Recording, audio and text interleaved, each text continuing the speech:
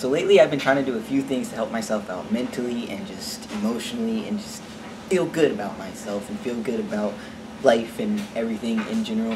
One of those things is trying to get out of my box, like try new things and stuff like that, and another one is to treat myself. So in a nice combination of those two things, I picked up this new pastry from Panera. I like Panera. I go to Panera a lot.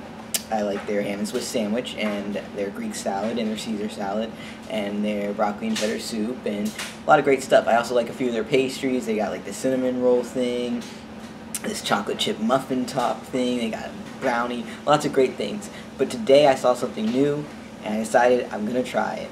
It's called a caramel apple thumbprint scone. This is what it looks like.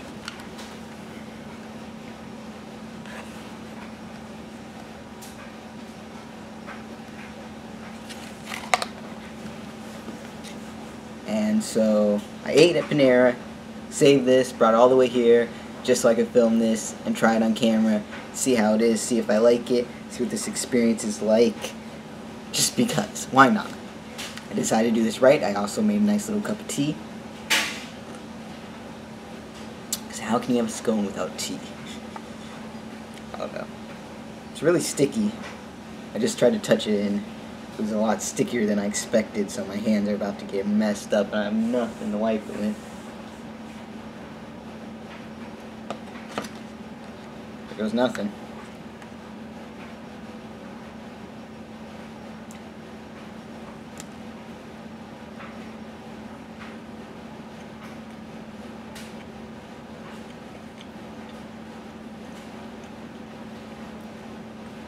It's good. It definitely has that scone taste, that scone texture.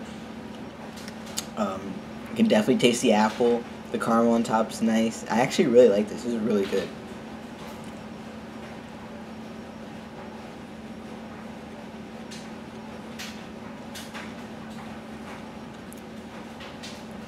I just might become a pastry reviewer, actually. I think I'm going to stop doing any other video stuff. Like, this is good. This is a good life. This is good.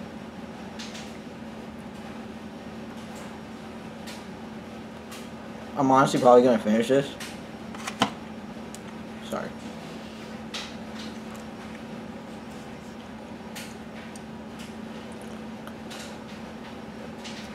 I'm honestly probably going to finish this. This is really, really good.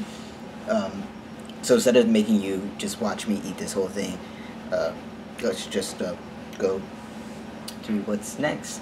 Yeah. Success. I just have to say it goes great with the tea too. It is great. This is just regular tea. A little bit of milk and sugar. And it's just